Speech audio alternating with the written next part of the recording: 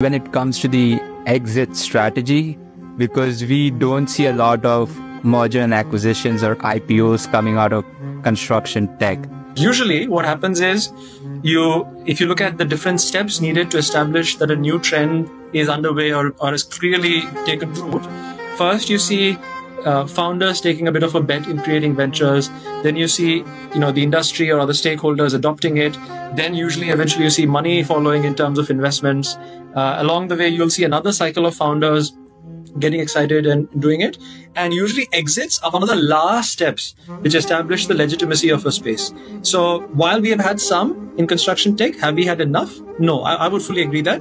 But I think once that happens, we'll then be at a state where construction tech will become an obvious space for a huge amount of money to go in.